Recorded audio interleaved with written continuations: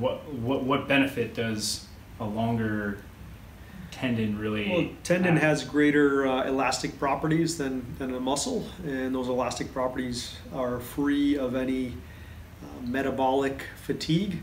So it's very energy efficient to have force that is produced by elastic energy storage and return. So if we can have a long tendon, then it can potentially stretch more, and we get a greater storage and release of elastic metabolically less costly energy. So I think this is particularly true with the Achilles. You're going to find a lot of your best people in activities where the storage and release is really at a premium, like sprinting.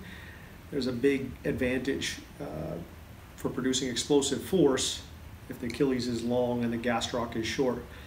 It's not necessarily the case if those time to produce force is relatively long. So you don't see that type of body type excel in things like the sport of weightlifting. You know, you see people of all different dimensions compete pretty well in the sport of weightlifting. There's certainly some preferences here and there, but we've seen some guys from Latin America in particular, some of your African countries who have your kind of standard sprinter body type do pretty well on the platform in Olympic weightlifting, but that's not the case in sprinting, and that's largely because the contact times and ability to produce force is at such a premium in sprinting that we can't rely on muscular force. It needs to really, a lot of it come from very fast elastic energy return.